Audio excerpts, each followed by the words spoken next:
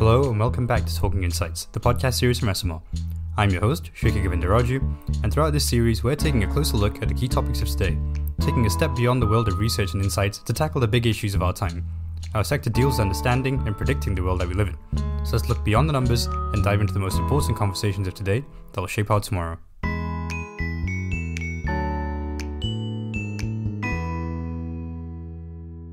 The healthcare sector is in the middle of a massive shake-up. As the COVID pandemic unfolds, attitudes towards personal health and well-being, as well as how and when to see medical professionals, are changing across the globe. While some countries embrace the possibilities that new technology offers, others seem reluctant to move on from traditional way of getting healthcare advice, and we all seem to be paying more attention to our health. Now, new research conducted by Borderless Access has revealed exactly how attitudes towards healthcare are changing across the globe, from the USA to South Africa, Nigeria to Indonesia. What do people see as the future of healthcare? How do attitudes vary between developed and developing nations? What will the impact be on those choosing to travel during the pandemic? And how will healthcare evolve as we move into the future? Now, I'm delighted today to be joined by not just one, but three from the team at Borderless Access. So we have Max Schickel, Vice President of Borderless Access in Europe. So Max is a seasoned market research professional with over 13 years of market research experience and is active as a thought leader in the healthcare panel industry.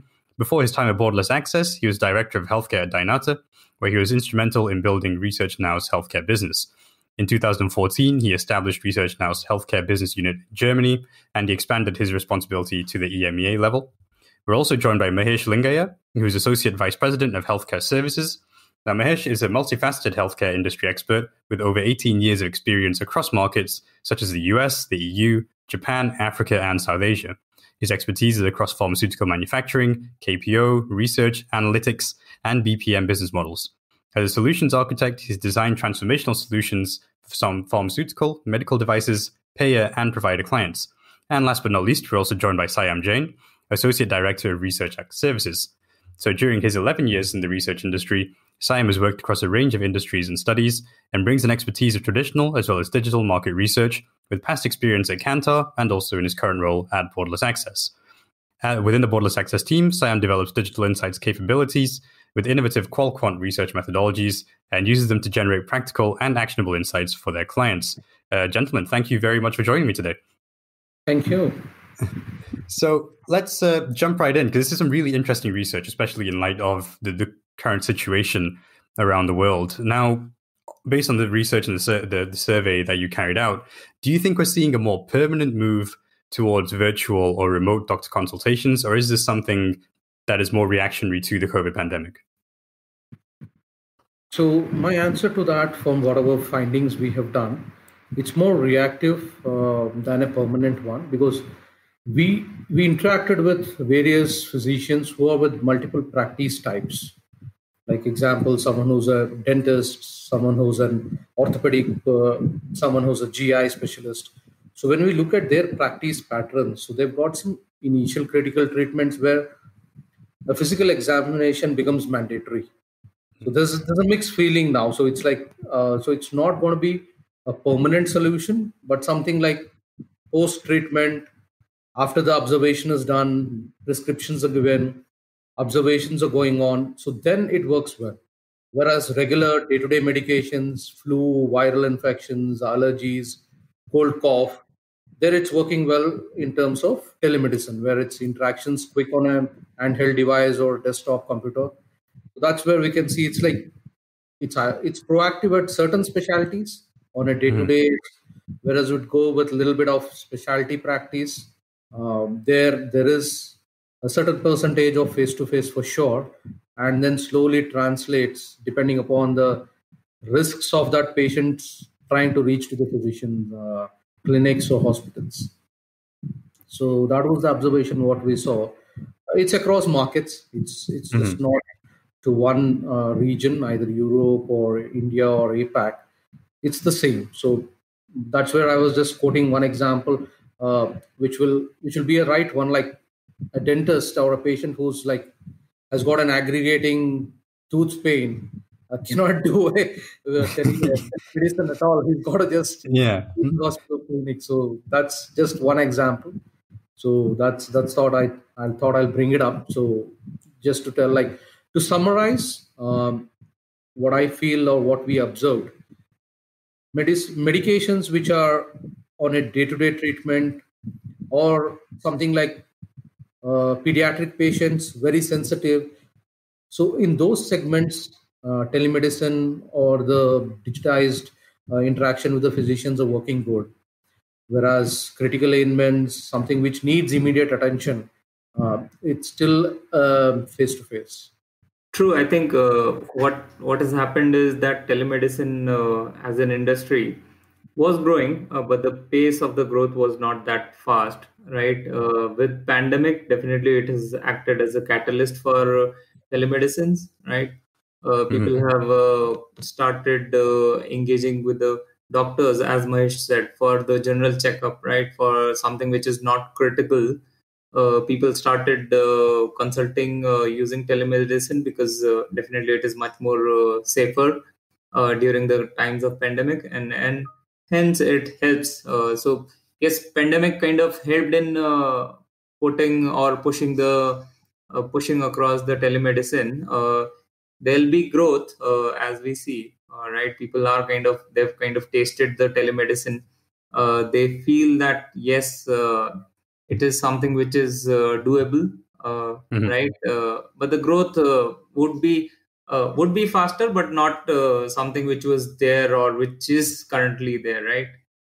And are you seeing, the services that were there before? Are we just seeing an evolution of the same tools that were available, or are we seeing new tools that are now emerging? The phrase that came to mind when you were giving me that answer then was necessity is the mother of invention. So, given that we're in this situation, people are turning more to these methods. Are we seeing new tools that are emerging, or is this just an advancement or more of a pickup of things that were there before the COVID situation hit? New tools are emerging for sure, mostly towards ease of patients in terms of booking appointments, scheduling meetings, or even in terms of booking up drugs at the pharmacy. So that's evolving. A lot of complicated apps which were there earlier has become very user friendly. When we look at various various patient demographics, um, people between age group at 25 going till 35, 40, pretty much good on the digitized ones, whereas uh, the elderly ones struggle with that. So they're trying to tweak their apps and make it user friendly now. So that features are getting interesting. So they have a quick to reach doctors and a lot of other things. Interesting to know it's evolving for sure and getting a lot more easier for interactions.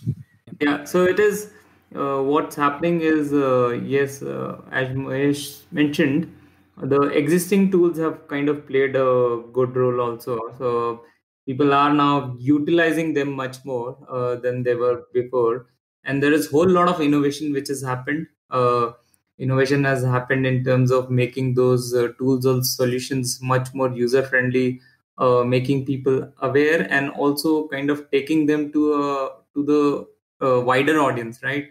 People are small private clinics. They are trying to reach out to smaller cities as well with their own solutions, with the quick smaller kits for testing, right? Digital kits. So there's a whole lot of innovation which is happening, and it is fueled by both existing as well as new. Just one more thing to add. See, I don't have the numbers, but I know installation of physician interaction apps are increasing. Download of those widgets or apps are increasing.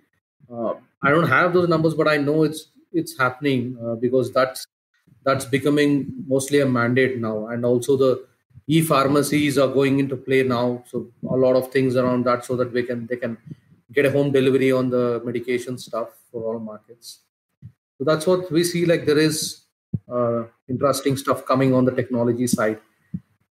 And do you see there's room for these kind of technical solutions at every stage of the the healthcare process? So you mentioned before about consultation in certain instances, and then you have your prescriptions, and then post kind of let's say if you have a surgery, the kind of follow-ups after that. Is there at every step of this process, is there room for a new technical innovation or a disruptive kind of tool to come into play?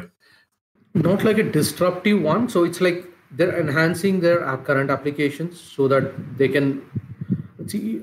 It's both ways.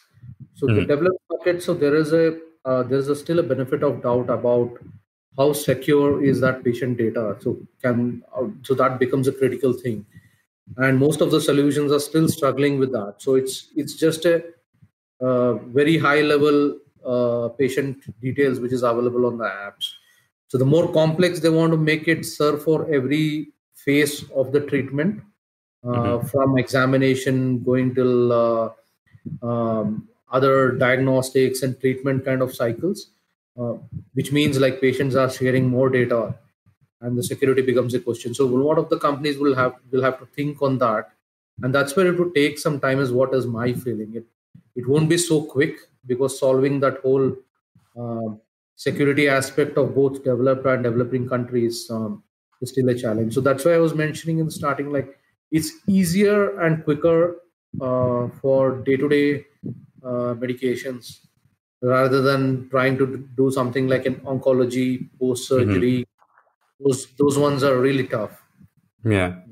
because you have a lot of drug information, you have information of diagnostics, some information even probably on the radiology side. So that cannot go on an app. So that's what we feel after we do all of this research and what we come up with. Yeah. Well, speaking of patients there, so obviously most of the people that are listening to this podcast, within the research sector are unlikely to be doctors. So we're more likely to be patients in this scenario. What are some of the advantages and disadvantages for patients when we move to these remote tools, when you move to consulting with doctors remotely? What are the benefits for patients, and are there some drawbacks to this as well? And I think the most important question that most people will have is, do you believe you can receive the same level of care or the same quality of care when you're using these remote tools? That benefit of doubt is there for sure. What we have seen is like there's no 100% confirmation that it'll be as effective as a face to face. That's because uh, the time is limited. Whatever time they get to spend on that telemedicine is like time bound, 20 minutes or 30 minutes, whatever they get, or probably 15 minutes. It has to be very direct conversation, and at times people are they miss out a lot of things which they probably would have told while they're in front of a doctor, looking at the body language, and they get more confidence. So that's the drawback what I see. Whereas advantages, knowing that the numbers of COVID is spiking every country, getting out becomes very difficult, and also the traffic of patients in a hospital cannot be managed. So that's an advantage of having this telemedicine. So just one example to quote, was talking to a friend of mine, just curious about how people in US are trying to get into the physician's clinic. So that's an interesting thing. What I learned is like we know that the parking lot has become a waiting area now. So All right, there's a okay. board which comes out. The Yeah. board it comes out as part of the token, and that's the time when the patient gets out of his car and gets to see the Yeah. physician. So that's something which I learned during this kind of a research. So that's what I would say. Like in terms of effectiveness, it's not complete, but it saves time for sure. And instead of well, if we talk about pediatric patients, where normally the parents get panicked when the kids are either ill or they cough or they Yeah. sneeze, it serves well for that purposes.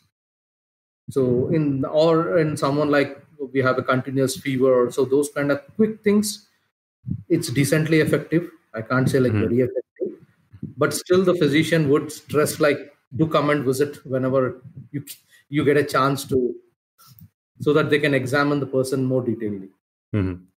Yeah, true. What happens, as Mahesh mentioned, is that yes, there's definite advantage in terms of the whole comfort, convenience, right? People kind of being able to get consultation within their daily work, right?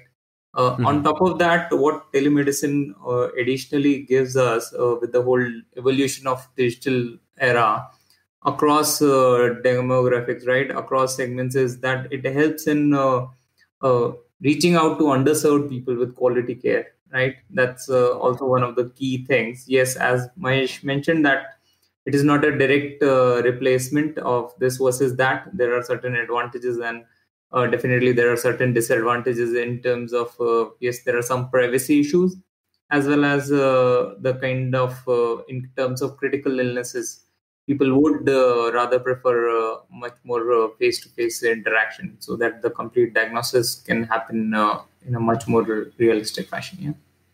Data protection is a huge issue here. It's a huge thing, especially in Europe, especially in Germany. So people are very cautious about sharing their private data with a practice or with other people in general. So yes, people have been using telemedicine very frequently across the globe, also in Germany, for example, but still they are very concerned about who's dealing with my data, what's happening with my data, where is it stored, who has access to it. So I think this is something that needs to be improved moving forward.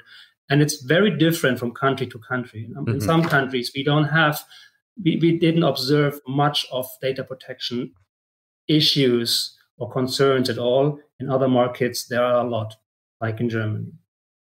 No, it's interesting you mentioned that. It was one of my thoughts. Obviously in Europe, we've had the GDPR for a couple of years, and I think it's very much in the public conscious, and, health data in particular is a special category. And I was wondering, obviously, Max, that's with your experience in Germany, and, India has also recently brought into effect, data protection law. So Mahesh and Simon, I'm wondering, from a boots on the ground perspective in India, are you seeing a similar level of concern, like Max mentioned then, from people in terms of where is the data going to, who has a hold of it, who has access to it? Is that also a public concern for those using these services? Yes, but very highly leaning towards critical illnesses. Okay, something like where there is an annual treatment going on, or where there's a 2-year or 3-year cycle treatment. So that is a concern. So most of the people would not like to share those kind of informations. And I also want to touch back on, speaking of differences between looking at Europe and other countries as well. Saya mentioned then one of the advantages, of course, for patients using these tools is if you live in an underserved community, or if you're in, I guess one of the things in India is if you're geographically, let's say, far away from a doctor as well. Is that another driving factor, do you think, behind the difference in opinion that we see between certain countries or developing countries and Europe and looking at the US as well? The answer is yes. So there is differences for sure, because it's that lifestyle of that patient. So when we interacted with 3,000 plus patients across 10 markets, and that's how the thing has come out by the demographics what we're playing according to the social economic kind of the factors. Okay, so it varies. So there are countries who are like quite open, who fall on the high end of the quadrant, whereas there are countries who are not so open. There are countries who are totally closed, that we don't want to share the data. So it's a mixed bag. So out of this 10 markets, we can see all flavors of acceptance and not acceptance for the data. I think what it helps in reaching out to the masses.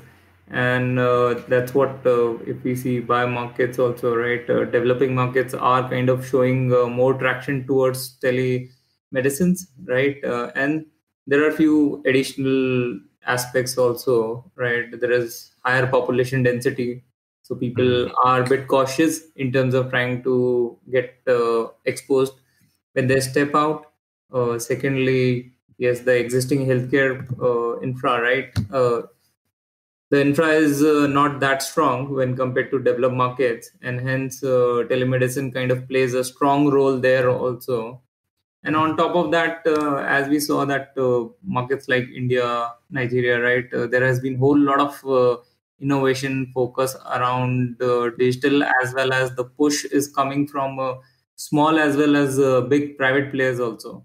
So most of them are pushing themselves, whereas what happens in developed markets is the healthcare infra is already so much structured, right? Whereas in undeveloped market or growing markets, growing economies, there are so many players that everyone is trying to gain that share, right? So the push is much more stronger. And do you think there's a difference then as well between countries where healthcare is more privately run, or it's run by insurance players or private hospitals, private doctors, as opposed to in Europe and a lot of countries where you have socialized medicine, you have government provided healthcare as well? Are we also seeing a difference there in terms of how people are likely to, like I just think what Max mentioned in terms of in Germany, people not being so willing to trust handing over their information? Is some of that perhaps tied to, is this going to a public body, a government body, or is this going to a private business who, may in turn profit off the information that you do pass on to them? Yeah, that's right. See, because it's when the information passes on, you've got both sides. You've got the diagnostic areas of information, you've got the treatment side of the information. So it's very difficult for a patient to sign up for that. Because when they sign up, it's now a lot of confidential information, the types of products they have used or the types of tests they have gone through. It just opens up. So that's where in the developed world, either the North America or the Europe, it's a very serious no when it comes to that kind of a disclosure of data. In the developing world, there is a little bit of S. I can't tell 100% S. For medications, there is still, it's like progressing. Whereas the developed world, they know like it's a mandate, and with like the way you explained about the GDPR, and that's a very strong compliance. So cutting that becomes very tough. So that's how it is, like serious no versus slightly moving towards a comfort zone, because patients in the developing world, the waiting time for a physician or the traffic is very high. So rather than spending time on that waiting period, so it's good to be on a virtual pre-booked slot where it becomes easier and faster with the physician interaction. Max, what's your take on this? I just wanted to add that both private companies as well as the governmental bodies are sort of competing on the data. So, and I think that's also adding to the concern here that the patients don't really know where the data is going to.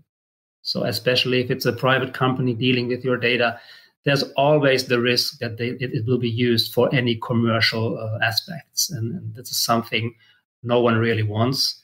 And as long there's this unclarity around this, I think these concerns will remain. Mm-hmm. So perhaps more transparency might be the key here to getting more people to sign up. Especially as you mentioned, if you take Germany again as a case example, would people perhaps be more likely to use these tools if there was a clear, transparent document, something they could look at? Yeah, absolutely. I think transparency is key here. Yeah, for everyone. So the answer is yes. Now, moving on from patients, let's look at the other side of the equation, who are, of course, the doctors, physicians themselves. I understand you've also carried out a similar study speaking to the caregivers. So have you noticed any differences or similarities in the attitudes from the doctor's point of view as opposed to the patients within these same markets? Similarities are there, which is about adapting towards telemedicine or digitized interaction with the patient. So answer is yes. So when we did it, we can call it like there's a 50% is no for the patient for adaptation, similarly with the physician. Mm-hmm. Interestingly, something which we observed, apart from the willingness to adapt, the doctors were willing to adapt, it's just it's the time for them to learn the process in terms of how do they manage or how do they monitor the patient. It's something which takes a little bit of longer time for them, but there is openness for adapting towards telemedicine and digitization, because now that's like it's leaning towards you'll have to get to the virtual meeting either way. So that's how was what we saw. It's getting slowly, but high willingness because even at the hospitals, it's becoming challenging to manage patients during these times. And are we seeing, it's echoed again in terms of where the doctors are based? So, we discussed previously how patients in let's say, developed versus developing economies had differing views to this. Are we seeing a similar attitude from the doctors who are in developed versus developing countries as well? It's similar. The only difference is coming around the practice. Either it's a clinical practice or a hospital practice kind of thing. The clinical practice, people are not so open towards telemedicine because they want to have a closer look of the patient. Hospitals, their adaptation is quick because they have the ready technology to do the whole transformation towards telemedicines or the digitized examination of the patients. So that's the slight difference where it plays a role from a developed to the developing part of the world. And do we think then, looking forwards, and when I was briefly speaking to you guys before we started recording, I mentioned my dad's in the NHS. He's getting towards the point of retirement now. But let's say the next generation of doctors, are they going to have to learn to use and deal with these new tools going forward as part of their day-to-day jobs? Do you see it becoming more integral to not just their role, but it's also as part of the training as well? Yes, it is. So the whole challenges around how the upcoming doctors can adapt to this new technology, because that's becoming a mandate about how much of patient engagement they can do over a remote monitoring or a remote setting, is something which they'll have to quickly learn, because it's becoming a need of an hour now. So otherwise it's tough to interact with patients. And I think they've already started parts of the way when we started seeing the results of our research. So we could see that there is quick adaptation towards remote monitoring, patient engagement, going faster at both sides, developed market and developing. Yeah. What happens is the push is coming from three sides, I would say, right? First is patients. They themselves are kind of interested and willing to go ahead with the telemedicine, right? Second is hospitals and clinics. That also gives them a bigger leeway in terms of reaching out to wider audience, wider coverage. And third is the whole the healthcare front is driven by so many tech companies, as well as companies like Philips, right, and others. So everyone is pushing towards technology. So the push is coming from those three sides, and definitely it will happen that new generation, as you know, that is anyways tech savvy. Yeah. So it is more likely that it will further strengthen. Yeah. I think speaking of generations and being more tech savvy, one of the things I picked out from the research I looked at is the generational differences in terms of the attitude towards these remote doctor consultations. I mean, do you think, based on the research, are younger generations, regardless of country, are they more likely to adopt these new methods? Are they more likely to embrace the technology instead of, I have friends here who are they're too scared to pick up the phone and call a doctor because they think it's a strange thing. So are we seeing that, younger generations, are they going to take this on more? And obviously that's going to, shape into the future as well. Answer is yes. So if we see the research, the results, age group between 20, 25 going till 40, 45 are the ones who are the quick adapting patients for the technology. So that's what we were able to observe when we were doing the research, compared to the elderly or to the teenage population groups. True. So what happens is, and that kind of reflects in both current consultation behavior as well as what are the likelihood or what they themselves see would be their future consultation also, right? As Mesh said, if we talk about what is happening right now, so almost 50% of the people who are younger generation during this particular period, right, during COVID, did e-consultation, and what we saw is their experience was good. And most of the people have shown interest of doing or using telemedicine again when compared to older generation, and that holds true when we talk about their future consultation also. Almost like more than 90% of the younger audience who consulted teleconsulted in past, they said that yes, they are pretty open and they will use that in future as well.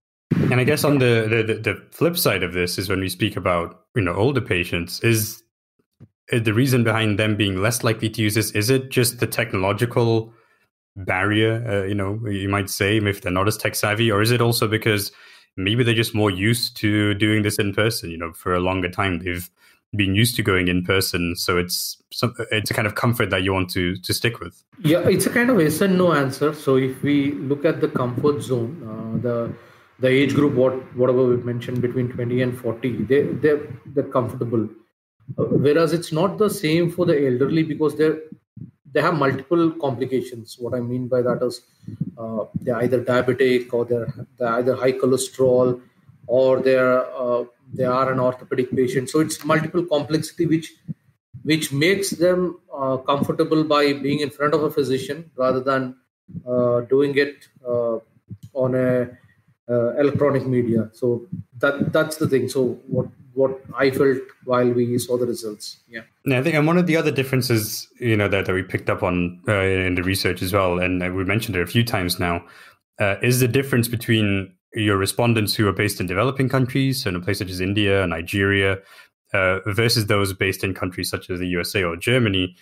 And there's a pretty stark kind of difference in the attitudes towards using these new technologies there. So why do you think, based on statistics, or maybe based on other research that you've done, why are respondents in the developing countries seemingly much more open to move towards the digital future compared to those who are based in the developed countries in the Western economies? So in terms of the willingness or the adaptation in the developing countries, moving closer to the technology, is like it's the way we were trying to assess it, or the way we were trying to see it, is it was like slightly faster than developed markets.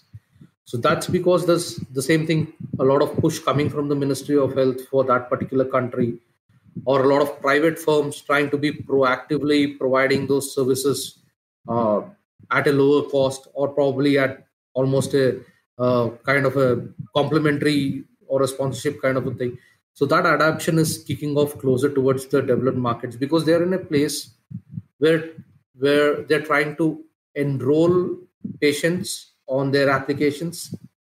That's where that race towards getting on to the virtual interaction is getting higher on the developing markets, sorry. Whereas the ones on the developed markets, there's not much of around disturbance or concern around enrolling more patients, because you can see the same patients who are already there, or on an insurer or a payer plan or a provider plan. They're already there, which is not the case for the developing market. So there's a lot of push coming from the top-down side from the ministry and private organizations to get more patients enrolled or onboarded on the digital stuff. So that's what we were trying to observe. Yeah, and I think there were some data protection policies as well, and some policies across some of the markets around telemedicine consultation, right? In developed markets, which were lifted just after pandemic, so that people can kind of go ahead with the telemedicine. But those kind of restrictions were not major in the developed markets, in the growing markets, right? So that's one thing. And additionally, initially in some of the markets, insurance coverage, right? That also is one of the key factors, was not part of telemedicine, whereas it is now gradually kind of getting covered. And what happens in developed markets is that most of the people are insured, right? Whereas in developing markets, the consultation fee goes out of their pockets, right? Yeah. So for them, it is business as usual, shifting from in-person to telemedicine, because in both the scenarios, they will have to pay. Whereas in the developed markets, it goes out of insurance versus their pockets, right? So that also is one of the factors. And on that note, there's in the article that Max put together for Research World, there's a really interesting diagram, which was the future online versus in-person consultation broken down by market. And funnily enough, India and Germany sit at exactly opposite sides of the diagram. So, you have in Germany, they want more in-person, less digital, less likely to use digital. And then on the opposite end, you have India, who want, more digital and less in-person. So I guess, Max, from a boots on the ground perspective, in Germany, I mean, is this what do you think is kind of driving this difference in opinion? Why is it that Germany, in particular, is a bit of an outlier? Why is Germany so reluctant to move forward down this digital path? Good question. You mentioned earlier that you said that older people are more used to using the traditional way of consulting, and I think that's something that really is happening in Germany. People are so used to the service level that they get from a physician when they visit him or her in her practice. And it's working very well here in Germany. So people they are reluctant to change and are not as open as other people in other countries to technology. So why should I pick up my phone and call my doctor if I can just walk across the street and see him in person? Even if I'm sick, there's no point in doing so. That's the mindset. And in countries like India, it's so vast. So you have to travel sometimes for hours or days to see a doctor. And then you rather pick up the phone and say, hey, or your smartphone with camera, and then try to get hold of your physician. And that's simply totally different here in Germany. So I think that's definitely one reason. Just to add on to what Max was telling, it's basically about the round trips. So in India, we just want to avoid too many round trips going on with the physician again and again, week after week. So be on digital rather than many visits. You sort of kind of want one discussion and then it's done, and that's you move on with your. But I was curious because Max mentioned that kind of cultural thing. One of the things I've noticed, when I visited India as well over the past, 10, 20 years now, is how quickly technology there really just exploded onto the scene. It was almost as if, I went there one summer and people were still on, the kind of old Nokia brick phones, and there's barely any internet coverage. And then you go back a few years later and suddenly everyone's got a smartphone in their hands. Everyone's on 4G. Everyone's using food delivery apps and, whatever else. Do you think this is also tied into that kind of wider cultural move towards embracing technology, especially in countries such as India, where technology has really been integrated into day-to-day life at a really rapid pace over the past few years? That's right. Yeah, there is that whole paradigm shift which is happening now in the healthcare, where the adoption of these technologies is at a very faster pace when compared to the past 2-3 years or 5 years back. That's because it's like almost getting, it's no more in need of an hour. It's become like you have to get on that to either save time or be safe at home, rather than going and getting to a risk zone. So that's where I see like it's more getting closer towards the technology, and that's how the transformation is faster and at a higher pace when compared to the earlier periods. True. I think what has happened is the complete access to cheaper smartphones, right? Or affordable smartphones and data, right? If you compare the internet data prices in India versus some of the developing or other developed markets, they're fairly cheap. It's like almost free, you can say, right? So those are that has pushed the complete digital industry in India, with everyone kind of accessing online, always online, accessing the food delivery apps, OTTs, right? So the complete push has come because of this digital access, as well as a lot of platforms also providing and pushing support. So a whole lot of startups are coming out of India, trying to reach out to masses with new innovation across categories, across sectors, right? People have got used to that, and that will further lead into this. What Mahesh said is this will further push India into a stronger telemedicine as well. Yeah. It's funny you should mention the food delivery. I was speaking to a friend a couple of weeks ago, and I mentioned that there's like twice as many apps for getting food delivered in India as we have in Europe. Like it was amazing last time I was there, and we become so saturated with technology and different apps, kind of services over the past few years, that now there's a conscious effort to move away from that. There's a conscious effort to people want to use their phones less, use apps less, go back to doing things in person, doing things directly. And I wonder if that attitude as well is feeding into this difference in opinion between European countries Yeah, might be, because it's more of a what do I say? It's more of a cultural pattern, which is uh, where it's like when it's a social life, there's a lot of things going around. Whereas you see in the developing world, there's too many other activities, so the openness becomes. Whereas in the European or the US side, the cultures are slightly different. So that's how that adaptation or going back to the traditional one is what I feel is like. They feel the confidence is higher on when they go to the traditional ones. Yeah. They feel like it's like it's easier because during the starting of this discussion, I told like that a lot of things when a patient goes to a physician, tries to talk about his ailments, they feel confident when they're in front of a physician, they can open up more rather than being on a virtual environment. They feel they cannot open up more. So that's the thing which uh, lands true for this kind of scenario when it comes to the cultural balance of the regions. Yeah, it's an interesting thought when we've all been working from home and stuck on Zoom meetings for the past 6 months. What might have also happened here is that because developed markets already were kind of saturated, and there was a whole lot of talk about privacy, right? GDPR. So people got conscious, right?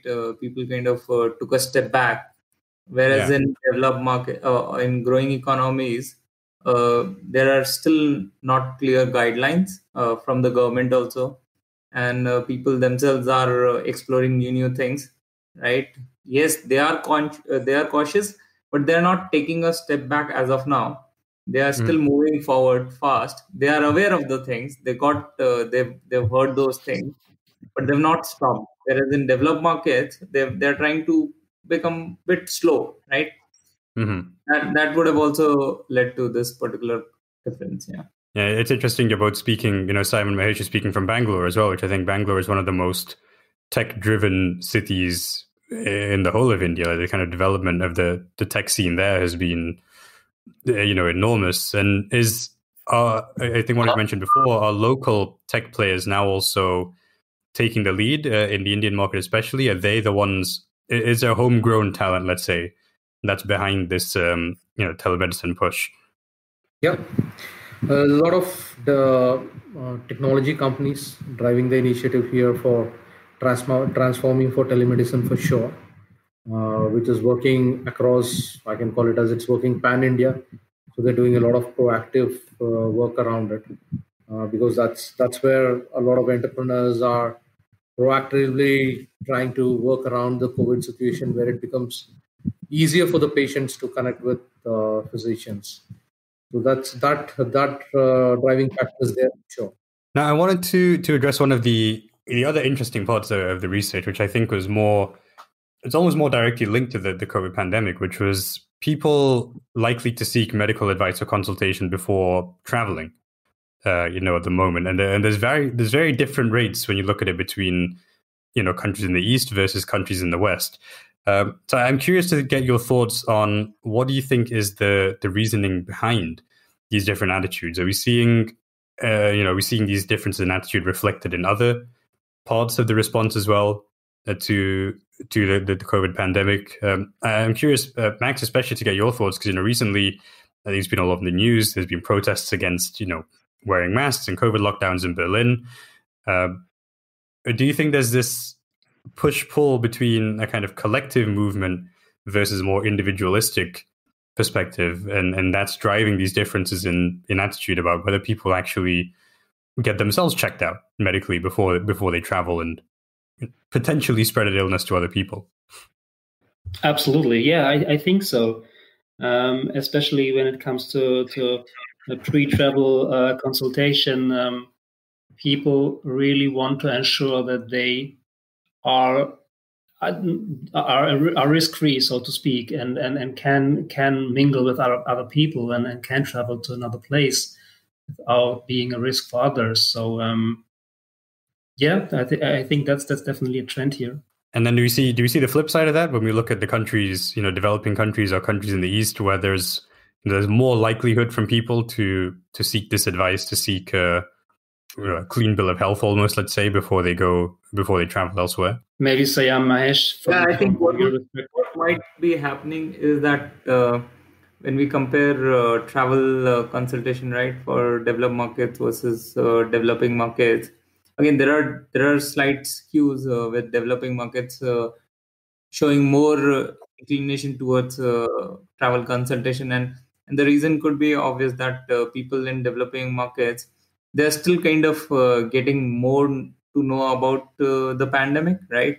Mm-hmm. They still want to be sure, and that's why if we further see in terms of the findings also, the type of consultation which people are interested in developed markets versus developing markets is that in developing markets or emerging economies, people are more interested in going for general checkups, right? For follow-up checkups. Whereas for developed markets, there is slightly more skew towards getting vaccinations, right? So those would be the key reasons, I would say. Yeah. And is there perhaps also a difference between, I guess, the purpose behind the travel as well? Is it a question of people in certain countries traveling for leisure, traveling for holidays, as opposed to, let's say, if you're traveling to, see your family or traveling for work purposes? Is that also likely to be a driving factor in why there's differing attitudes? Yeah, it might. See, what happens is there would be differences when I'm going for a business trip for a work versus when I'm going to visit my family, right? Travel consultation for a business trip might be a bit higher when when I know that I'll go and I'll reach out to my family, so I can stay there for a few days, right? Whereas in a business trip, it's a to and fro kind of a thing. So people would like to go get travel consultation before, and also might be interested in post coming back, right? And Mahesh, what were your thoughts on this? It's the same thing. What it's like, that is like, it's becoming kind of a necessity now. So before travel or after travel, the consultation is becoming a little critical because of the risks which is around the environment. So people are investing on that.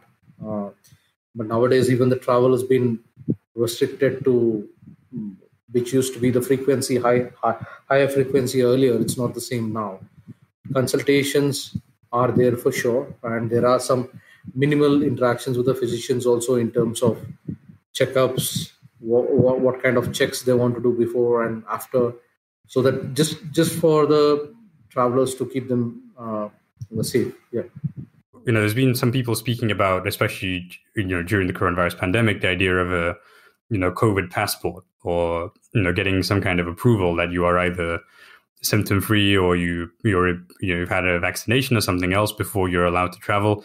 I'm curious to get your thoughts, both from the perspective in Germany and also in India, and of course, you guys looking into the healthcare sector. What do you think the chances are of something like this actually coming into force? Do you think soon we are going to have to, if we want to travel abroad, get a stamp in our passport from someone official to say that we're, My answer is yes.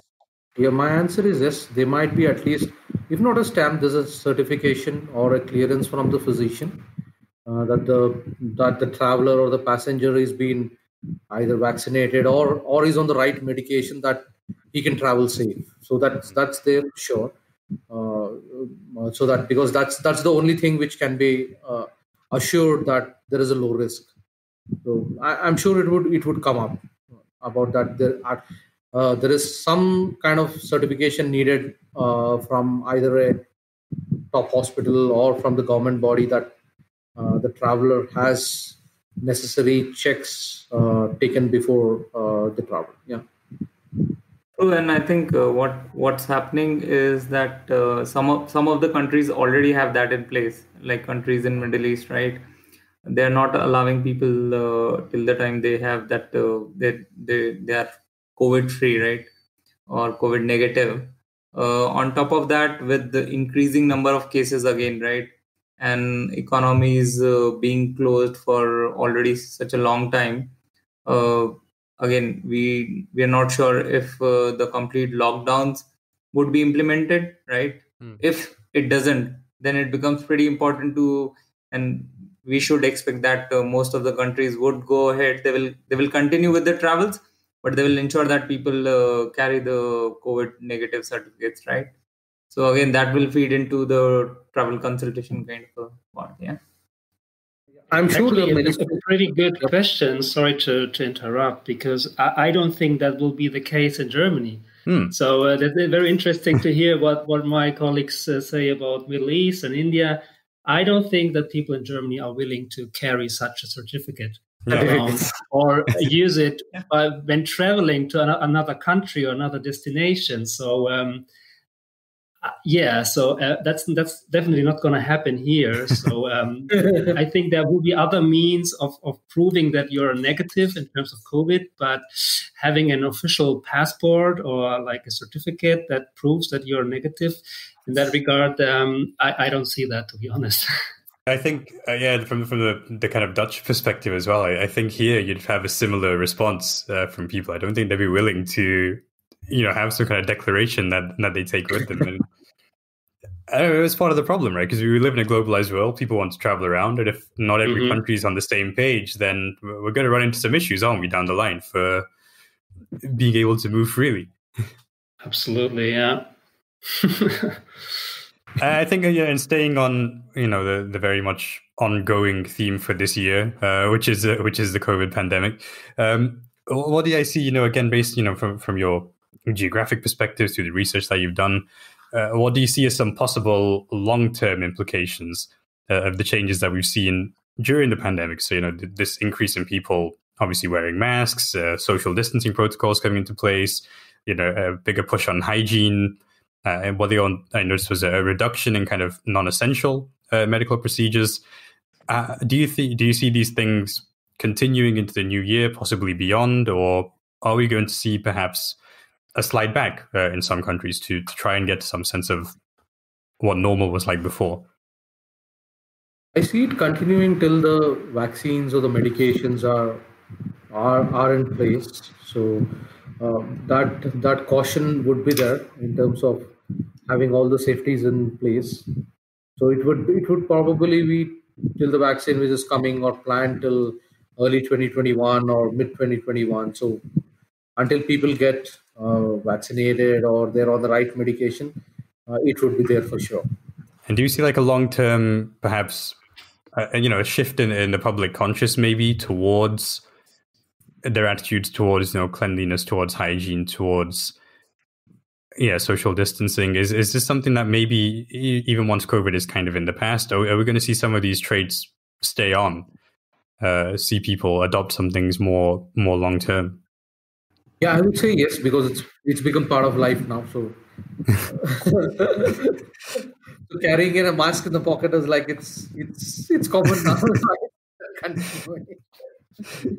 It will be there for sure. Yeah. It's just become a practice now, which will go on. Yeah. No, I hope staying locked up inside for 6 months isn't going to continue into the future as well. Yeah, but it has certainly impacted some of the hygiene and cleanliness across geographies, right? People are now taking a much more cautious effort in terms of ensuring that there's complete hygiene. And that's not only because of people also. At times, there's so much of awareness, all the brands, right? The push is coming from there also. All governments, everyone is trying to talk about that, talk about safety, hygiene, right? So it is there to stay. And Max, what do you think? Because I know there's been some controversy in Germany recently. What do you think people in Europe or in Germany are more likely to take these things on long term, or are they just waiting until they can get back to how things were before?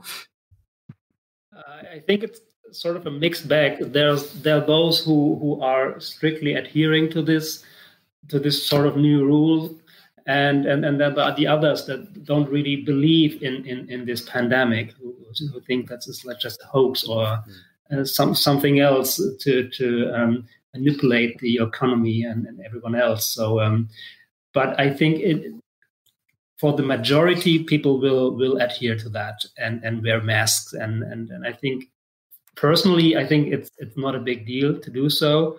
It's not really limiting me at all. Or I believe it will be the case also moving forward, that people are willingly using those masks and then keeping distance to others.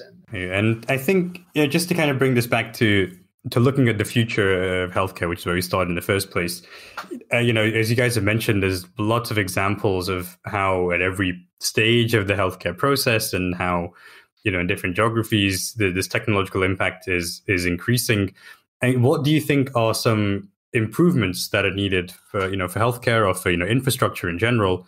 Simon, I know you mentioned infrastructure before. What improvements do you think we need to make sure that we can really make the most of this kind of digital health transformation moving forwards?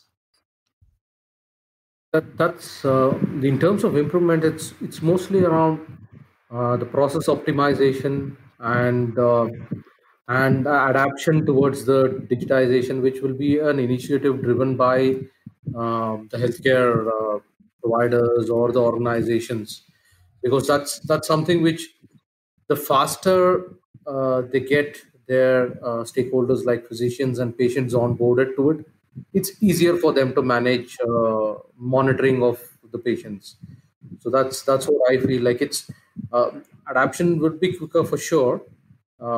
That's now the stress around remote monitoring being a high priority.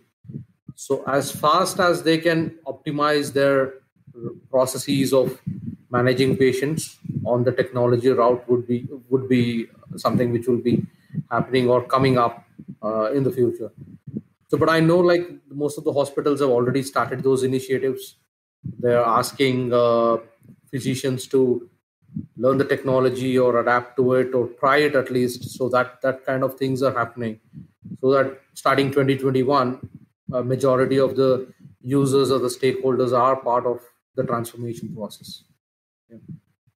And I think thinking of India in particular, how about in terms of, access to technology, access to the internet and the States? How do you make sure that, in a country as large as India, let's say, other large countries that are developing like Nigeria, how do you make sure that everyone gets to, feel the benefits of this transformation and that people aren't left behind when the rest of society is moving forward into this next step?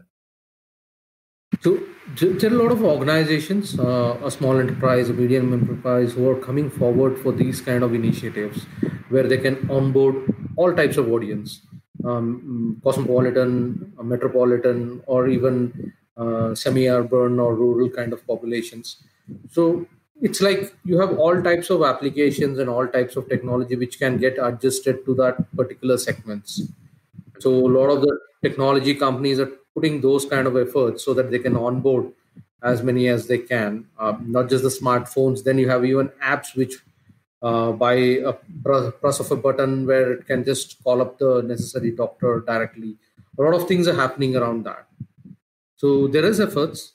I would say like there are positive efforts on getting people onto the technology, but the number of patients or the population is so large that it would not happen quickly. It would take its own time for transformation for sure. Because of which there's a lot of government initiatives to onboard people to get on to the necessary applications where government is offering a free consultation or a kind of a protocol or a guideline which they can go through. So that's there for sure. Yeah. And further educating masses, right, in terms of the benefits, which Mahesh kind of talked about before, how effective telemedicine can be for not so critical illnesses, right? So people will get a whole lot of confidence trying to educate them, and the government initiatives as well as strengthening the infra. Yeah. And Max, you mentioned in Europe we have kind of a different perspective on this. I mean, what maybe is less so infrastructure, but do you think there needs to be a culture or kind of attitude change that needs to come about in Europe for people to really embrace these kind of digital transformative technologies? What changes do you think we need to bring about to make sure people have that confidence, have that willingness to try? I think you absolutely nailed it. It's about attitude change, right? People need to be more open to this technology offering and also embrace it accordingly, because I think that's the future anyways, regardless of data protection concerns, all the old habits that need to be kicked in order to use the new ones, to use the new technology. But I think because we have everything in place in terms of technology, we have 5G here, and everything is there available. So I think it's just a question of time that people will be using and utilizing telemedicine more. No, so I look forward to the digital future. I think I'm willing to give it a try. At least want to avoid that round trip, as Mahesh said. Thank you so much, Max, Mahesh, and Siam, for taking the time to join me today. And I think it's been a really interesting discussion and something that's going to be really interesting to keep an eye on moving forwards too over the next couple of years, and as we move out of the, hopefully, fingers crossed, move out of the pandemic as well. So thank you all for your time. Thank you. Thanks, Shrikar. Much. Thank you. And thank you to all of our listeners for joining us today for this discussion. So I do hope you've enjoyed it. I do hope you've learned something new, and hopefully it's set some thoughts going in your mind as well. Just to let you know, we are now available as well as on Spotify, on iTunes, on TuneIn, on Deezer, Amazon Music, and more platforms besides. Make sure you do check out Max's article on his research on Research World, and you can, of course, see more of Borderless Access's research on their website. Thank you once again for taking the time to listen to us. Please do stay safe, stay curious, and I do hope to see you again next time.